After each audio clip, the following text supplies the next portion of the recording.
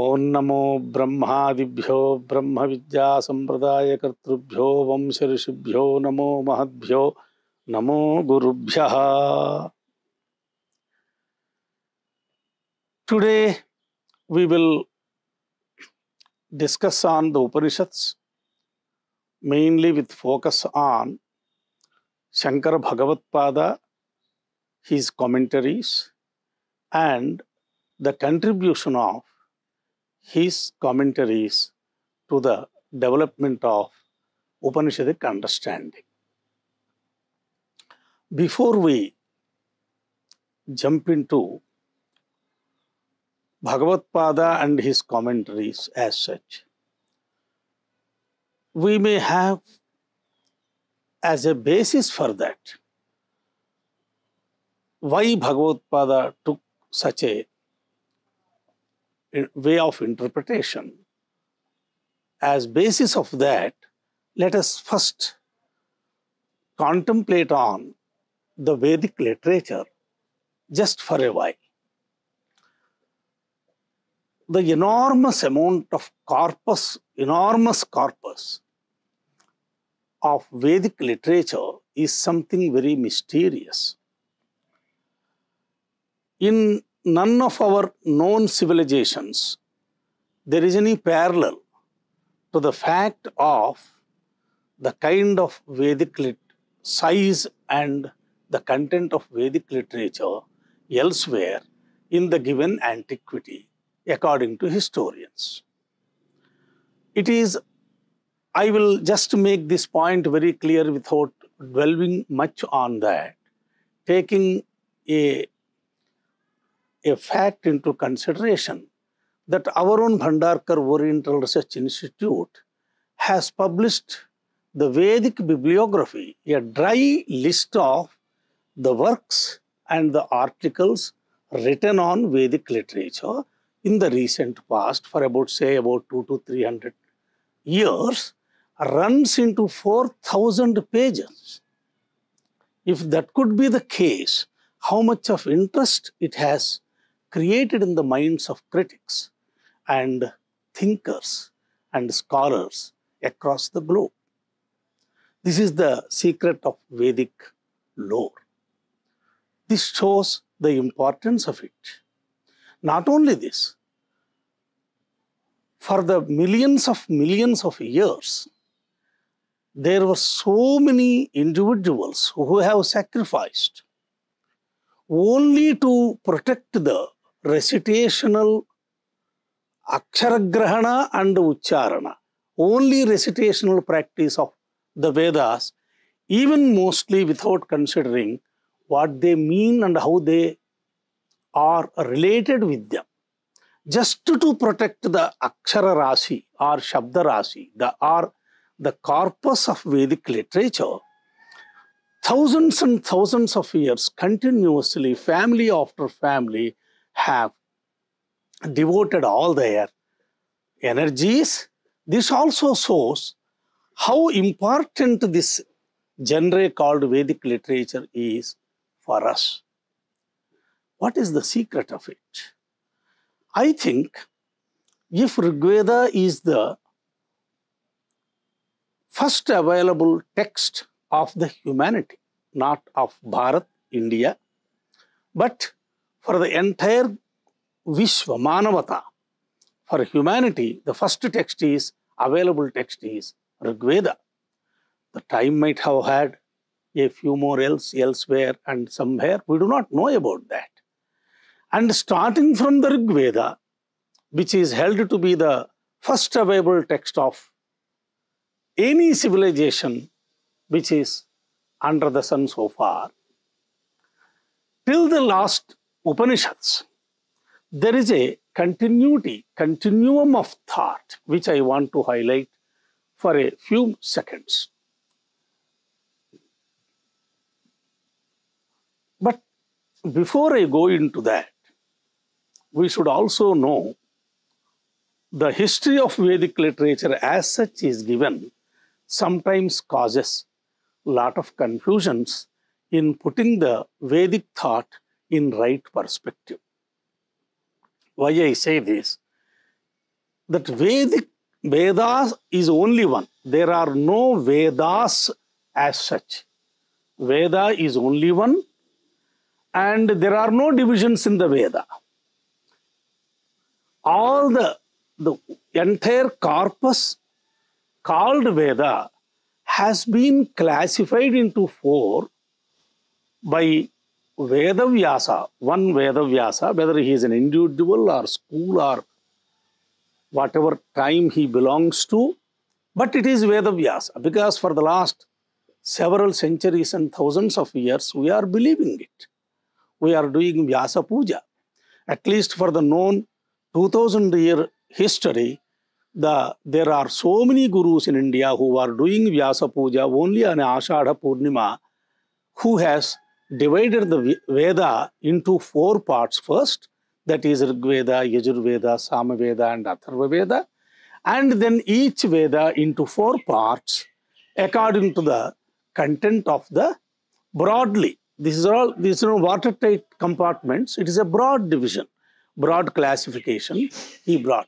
Ever since the Vedavyasa time only, we have got four Vedas, and each Veda is again divided into four parts, so that 4 into 4, 16. Where in this line, Upanishad falls at the end. That's why sometimes it is called Vedanta. Vedanta. Vedanta, sometimes literally speaking, end parts of the Veda also may hold good, but according to Shankara and other commentators, that is not the right meaning of Vedanta. Anta word is the nirnaya, that is the decision and purport of the Veda is called Anta. So Veda Anta, the ultimate purpose and purport of Veda Rashi is the Vedanta. This is how Shankara and other commentators explain it. Incidentally, they are also the last part. There is a reason to be in the last. Now, if we make an observation of all the four parts of any given Veda, the Samhita part is mostly the collections of hymns, Rig Veda having number of hymns more than any other Veda. The hymns, we can even see the development of thought. This is the secret of classifying them into four parts. How any object we see, at first, the physical entity is experienced. This is the outermost viewpoint of seeing the nature around, seeing the cosmos around, seeing the entire world around, and enjoying it, maybe dismaying it, and maybe confusing it. There is a spontaneous poetry that has come in the form of Rig Veda. So mostly we see in the Samhitas the outermost part of the human existence, that is the nature, in all its subtleties. I am putting it in a very broad way. I can't go into details. That's why Indra, Varuna, even Nadi, Ushas, everything has become an object of prayer at the time of the Rig Veda, which is in the development of thought, the first stage. Later on, for this very inexplicable and highly complicated natural phenomena, the human mind, the mind of the rishis has traveled one step ahead, and they started positing an Abhimani Devata behind every object of nature. Suppose if river is prayed, it is not the river that is prayed, but the Abhimani Devata of river is prayed. They conceived the thought of positing a Devata as an Abhimani Devata for all the natural objects that have been observed and enjoyed and experienced, has started somewhere around the time of end of the Samhita period. And then once a Devata is contemplated, and once a Devata is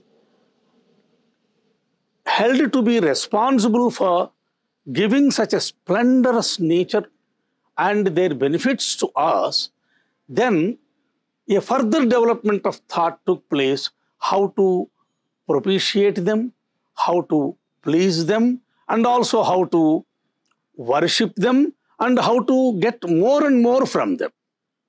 This basic feeling of a community, Vedic community, has given rise to the various kinds of rituals related to the natural principles and their propitiating Abhimani Devatas. This is how the Yajna concept has come into, and we give the same to Tadiyam Vastu Govinda Tubhyameva Samarpaye. What ultimately is offered in the fire are water is given by nature, fire is given by nature, and all other objects which we throw them into the fire during Yajna are also given by the object. So a part of it is given to the nature to derive it more. This is the basic understanding of the Brahmanic period. Therefore, the rituals have gone into various kinds. Then after doing lot of rituals, everything is in excess, causes a kind of further development. And this further development, ultimately, who is this Devata? You know, in Kenopanishad also, again, that's why there is a continuum from the Indra has not gone nowhere. Indra was there in the Samhita. Indra was their main deity in the Brahmanas during rituals and all. And Indra is again there in the Upanishads. Nowhere he has gone. Yama has not gone anywhere. Varuna has not gone anywhere. So, same the concept of nature developed into the Devata concept, Abhimani Devata concept, and later on, what is the Devata Tattva? First of all, what personified Devatas, and then a kind of impersonification took place in the minds of the Vedic rishis.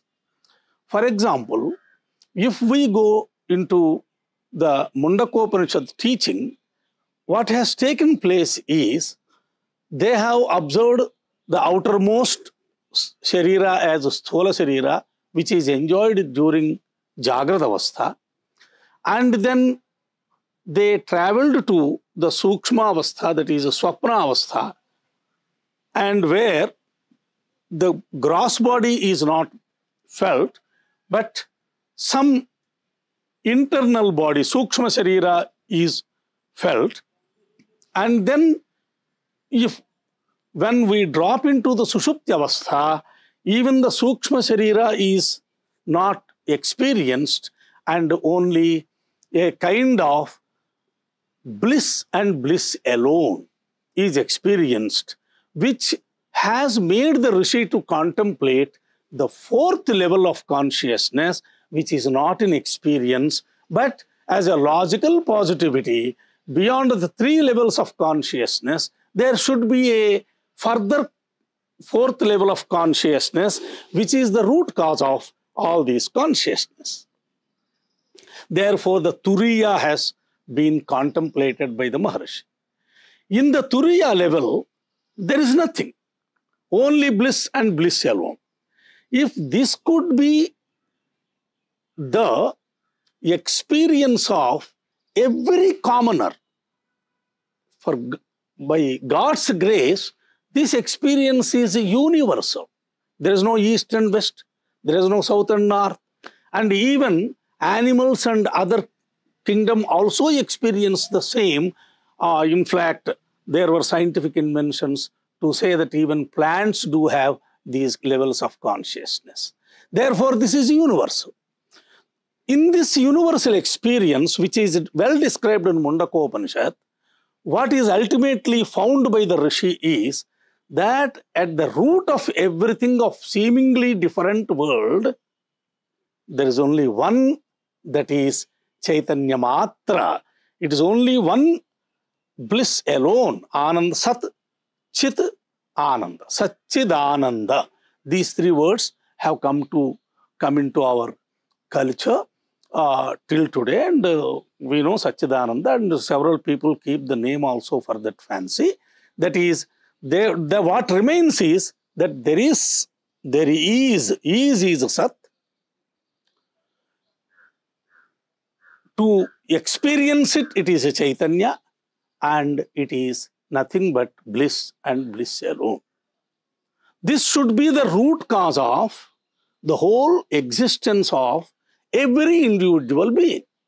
If this could be the every individual root cause of the form of the ultimate existence of is only Sat, Chit and Ananda, then in the corresponding theory of cosmology, the same thing should be the case with the Brahman.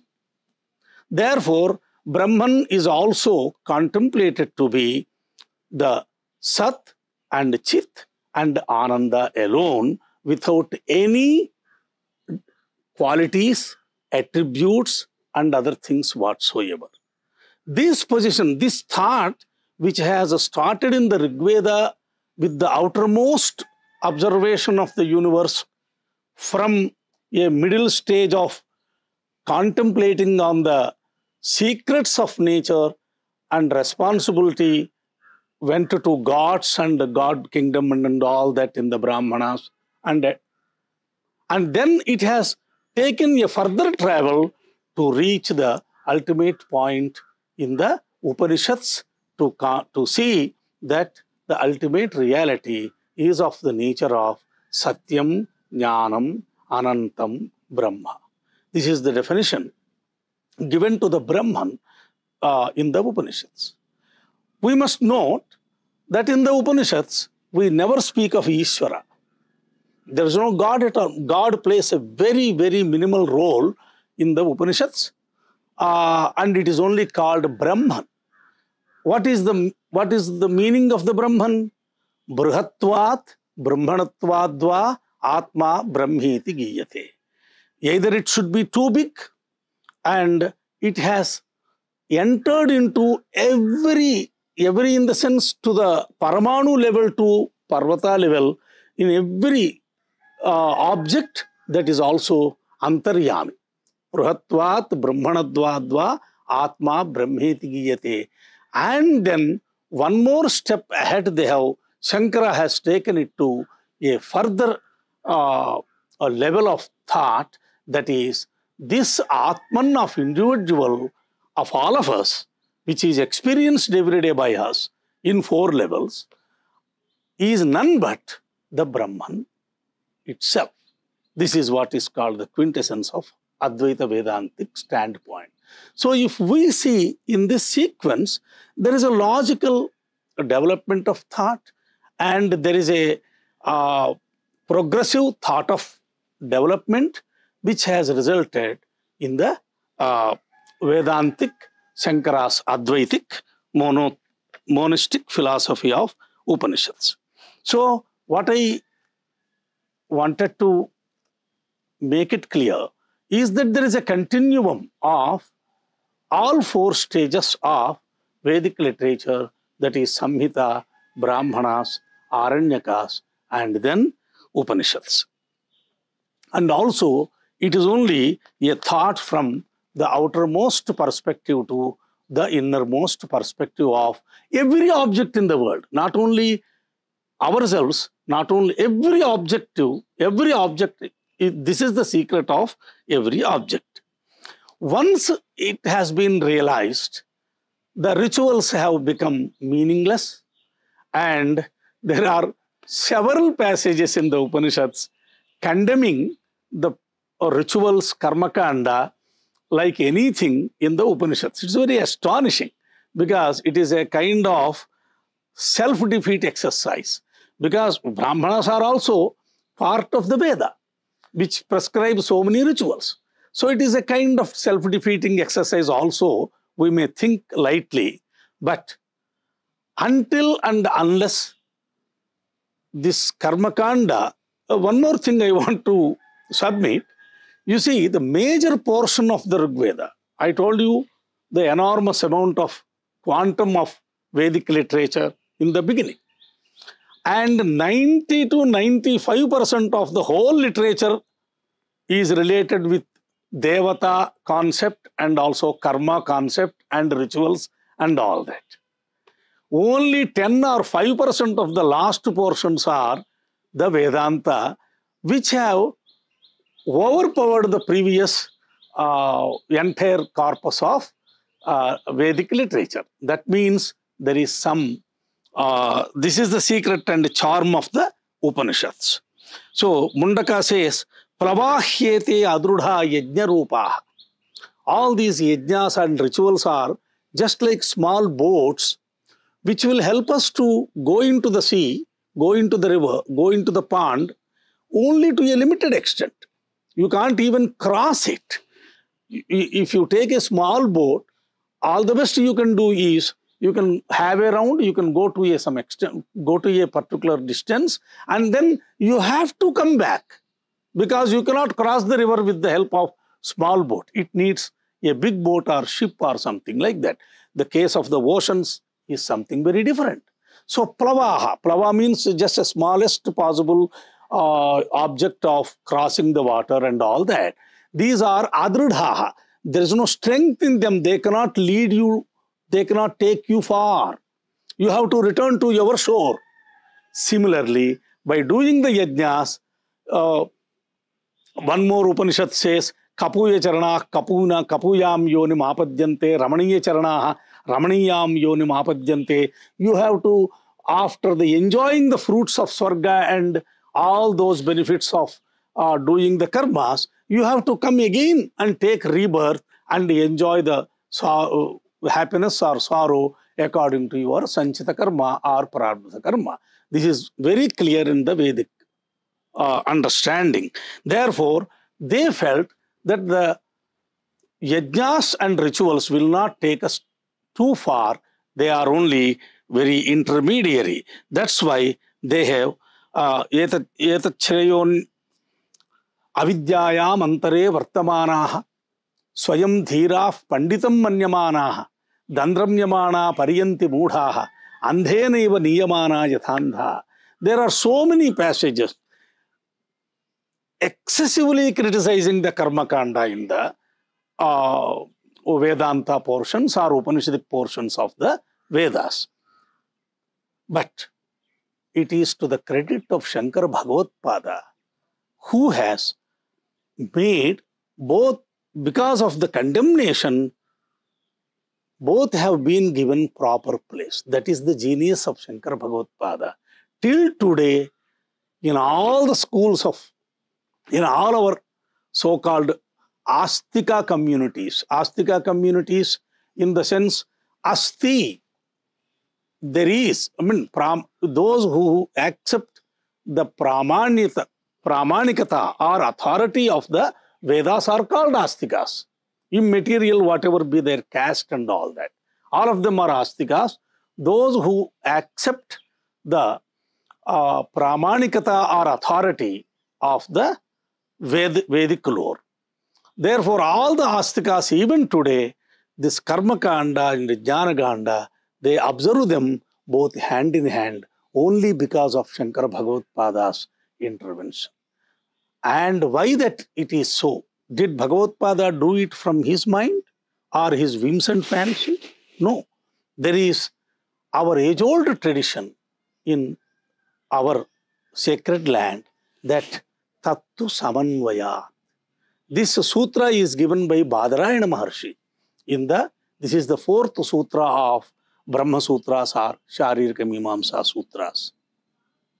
That is Tattu Samanvaya. Our point of view is everything has to be made into a coherent theory. That's why whether it be in the Vedas, whether it be in the Puranas, whether in the caste system, social system, political system, anywhere in Indian perspective, if you see, there is always an effort of putting everything into a coherent theory. You can't, oh, this is not favorable and let us cut the limb and throw it away. No, it's not like that. So, the majority of the Vedic texts will become null and void, provided if you really believe that Dandramyamana Paryanti Mudha Andhe Niyamana Yathanda, if you give too much importance than what it deserves to be given, then it will be Mulacheda. You are condemning your own Vedic lore. Therefore, it is similarly in the Upanishadic texts also, you find number of sentences mutually strictly contradicting each other. On one hand, Dvasuparna Sayuja Sakhaya Samanam Vruksham Parishasvajate Tayoranyaf Pippalam Swadvatti Anastinanyaha Abhichakasiti. On one hand, it is clearly spoken, it is clearly told that there are two individuals, not one, sitting on the same branch of the tree. That is Jivatma and Paramatma. This mantra cannot be explained according to Advaita Vedanta in a proper way, because Advaita Vedanta believes only in one Atman, not two Atmans. Clear statement is there. And similarly, clear statement is there that it is Tattvamasi. Identity also spoken not one time, two times, three times and four times, but 9 times. The identity of Jivatman and Paramatman is established in the Chandogya. That is Chandogya Shashtadhyaya, very famous for Mahavakya called Tattvamasi. Therefore, how to reconcile again these two? So, Badarayana Maharshi showed the way of Tattva Samanvayat, and Shankara Bhagavad completed the mission of making Samanvaya of all warring ideas, all warring contradictory ideas. One has to find a way to eliminate the contradiction.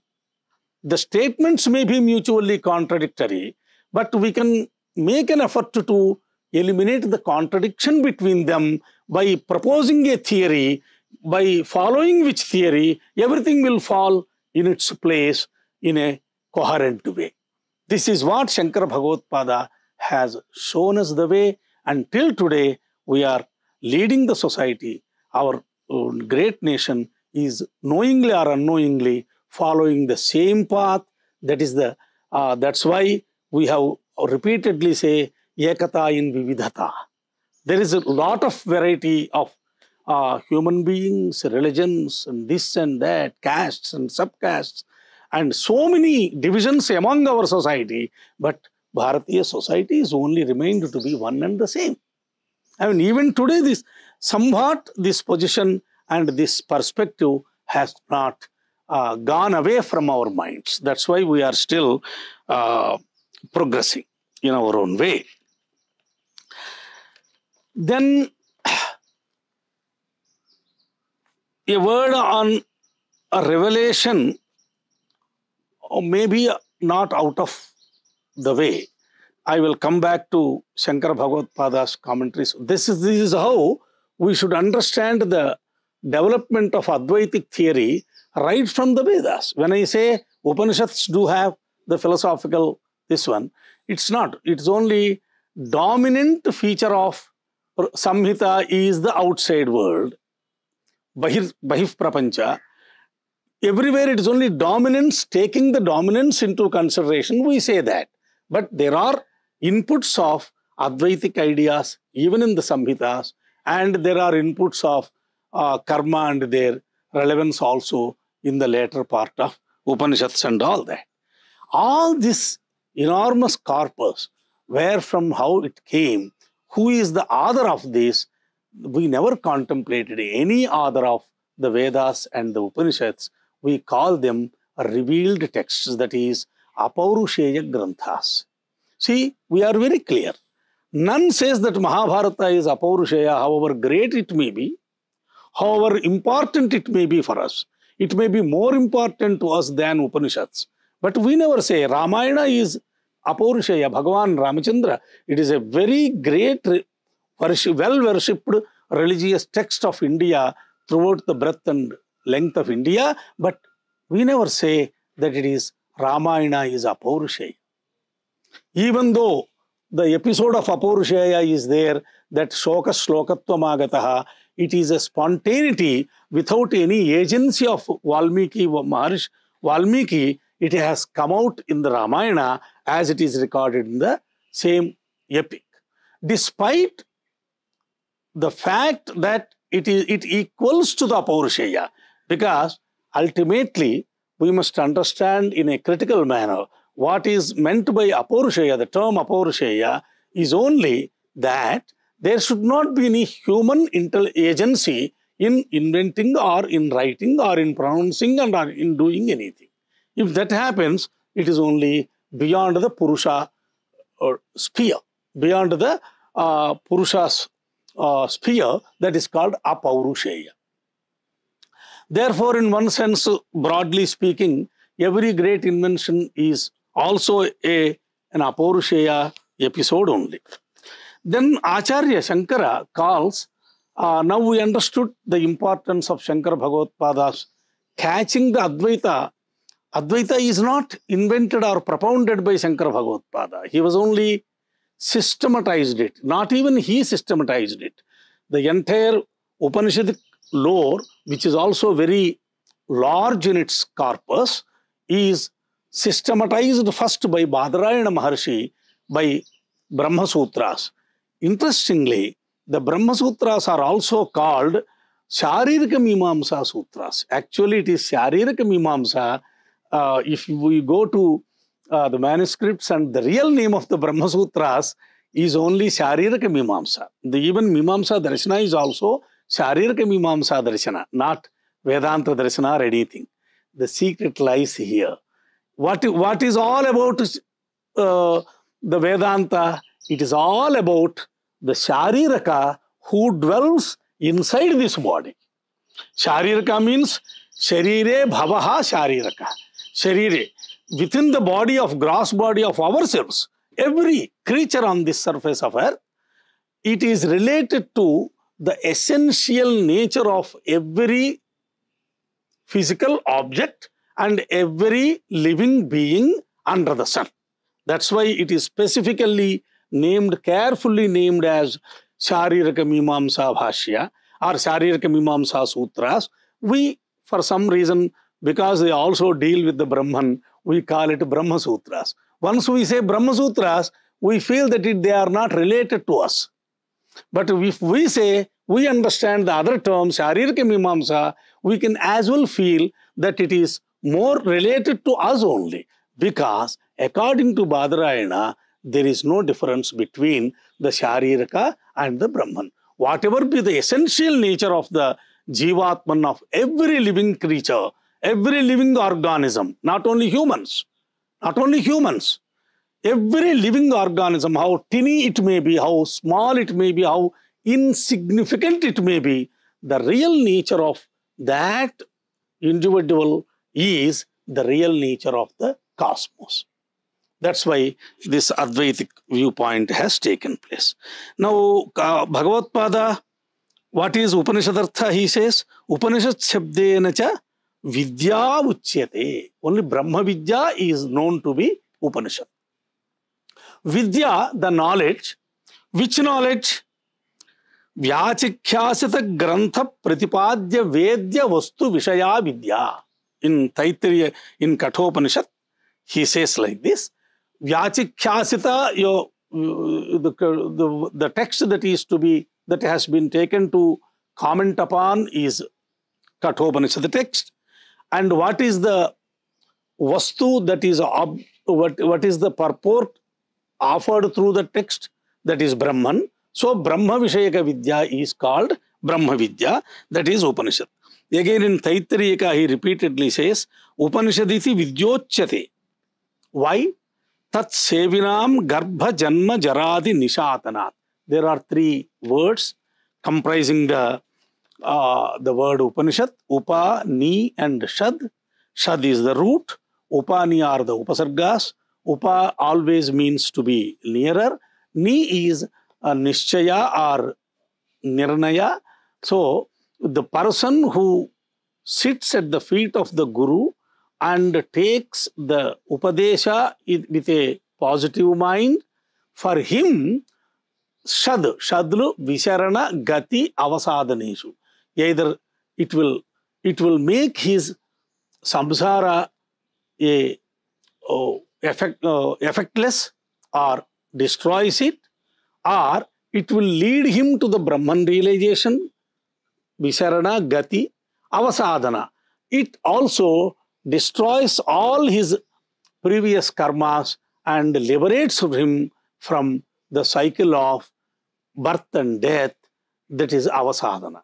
So, taking the route, actually, this is the charm of the Shankara Bhagavad-pada's commentary, because I am asked specifically to focus on that.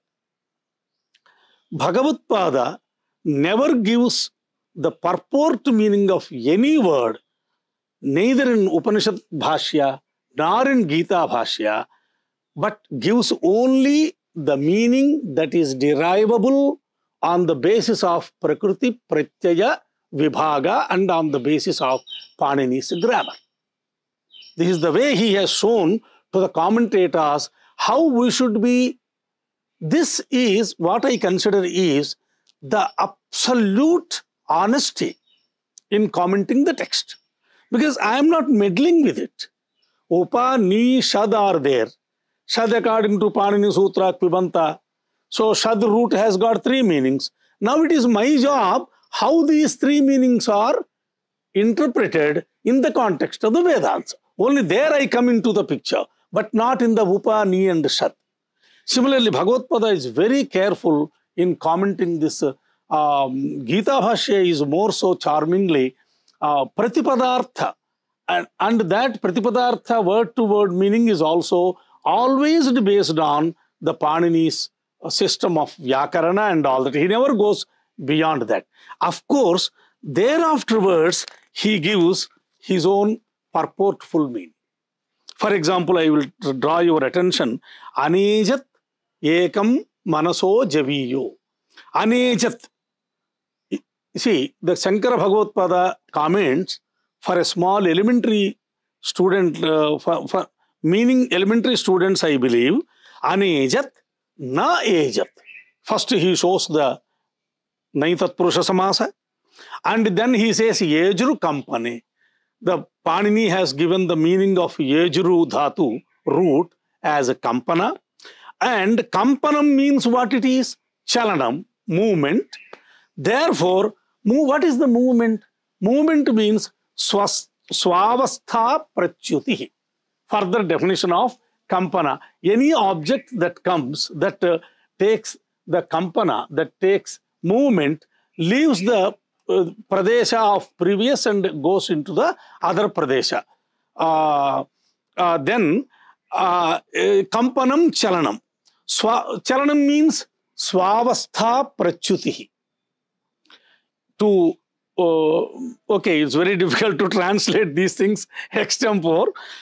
Up to this, there is no meddling with the word tadejat, anejat. Then tadvarjitam. Now he says sarvada ekarupam. Ityarthaha. Ityarthaha is purportful meaning. What does the Upanishad desire to say is that it has no vikara at all. It has no change at all. So this is the concept of Kotastha, later on developed into the Advaitic philosophy, the Kotastha Chaitanya, that is Kotavat Tishtati. There is no aparinami swabhava.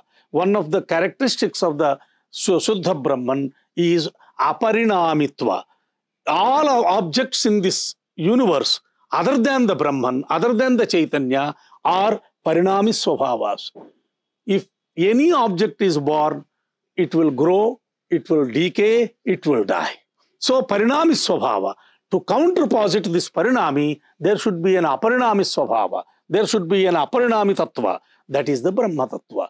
So, from anejat, he will take us to the Kotastha concept and also aparinami concept. But it's only after explaining the word-to-word meaning. Tacha ekam sarvabhuteshu. Anejadekam manaso javiyaha. It is faster than manas. Manas is held to be too fast because I can just now immediately go to Delhi and come back while speaking also. Such is the speed of the manas. But at the same time, this Atman is greatly speedier than the manas also. Then he asks, now he starts his discussion. Katham viruddha muchyate. Now he makes a small discussion. Okay, you told on one hand anejat, and you are again telling that it runs fast than the manas. Then how come? The Vedic text looks to be very odd, very confusing. Dhruvam nischalamidam manaso javi iti katham viruddha muchyate naisha doshaha. This is not a big problem. Nirupadhi upadhimatvena upapatte. All such contradictions can be explained away that taking recourse to the sopadhika swarupa and nirupadhika swarupa. If I take myself as sopadhika swarupa, I am Kutumba Shastri, I am son of so and so, I have got all my characteristics and all that. But when I go into deep sleep during the night, I don't have Kutumba Shastri with me, I don't have anybody, I am not related to anybody, my swarupa is something different. So, for every object of the world, there is a sopadhi swarupa and nirupadhi. This is one methodology Bhagavad-pada has given to understand the mutually contradicting statements of the Upanishads. Therefore, I must say boldly that I think whether Skanda Swami is earlier than Bhagavad-pada or Bhagavad-pada is earlier than Skanda Swami, dates are confusing and nothing is settled in Indian as far as Sanskrit, history of Sanskrit literature is concerned. Therefore, Shankar Bhagavad-pada is the first and foremost person to show the way how to interpret, how to comment the Vedas also. That's why this same line of thought is continued by other Vedic commentators till Shayana and beyond Shayana also. So in this way also Bhagavad-pada is very important. Of course, Bhagavad-pada's importance and his avatara has given us so much of this entire land owes a great deal to him for reviving our Vedic thought. At one time, Vedic thought was in shambles because of the seemingly people could not understand, people did not develop the Samanvaya Drishti. People thought it is all madness, it is all something reckless and there is no meaning behind these statements. It is Bhagavad-pada who brought it again back and showed us the right way to follow. And he commented on 10 Upanishads and those 10 Upanishads. And he followed the Advaita theory of monistic, purely based on the Upanishads, in which dualistic theories can also be accommodated as long as one is under the sphere of avidya. As long as one is under the sphere of avidya, karma is meaningful and God is meaningful, worshipping a God is meaningful and doing the rituals is also meaningful. All Dvaita Prapancha remains and continues to be so for as for other school people. Only when this avidya, once realization takes place that I am the Brahman, Aham Brahmasmi, as declared in the Brihadaranyaka, then everything disappears and only Advaita that remains. I think this is the major contribution of Shankara Bhagavad-pada.